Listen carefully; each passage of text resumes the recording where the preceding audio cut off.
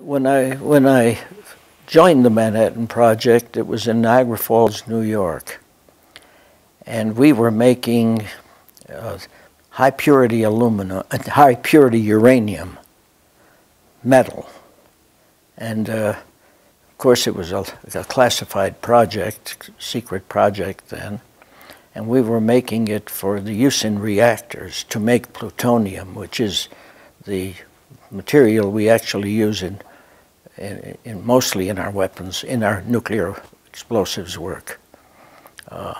So that was my primal work.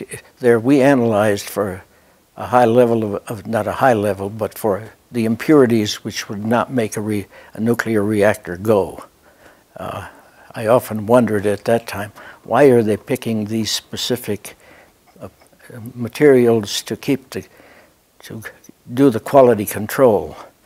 And then when I came here, I learned the answers pretty quickly, because I quickly got involved in weapons, right directly in making nuclear weapon components, not with uranium, but with polonium.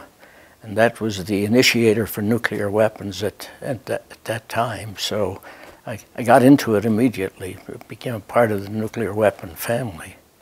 I was making what's called the nuclear initiators, the nuclear triggers for the nuclear weapons. And that was my primary responsibility. I came to Los Alamos, and I remember it very distinctly, August 19th, 1946.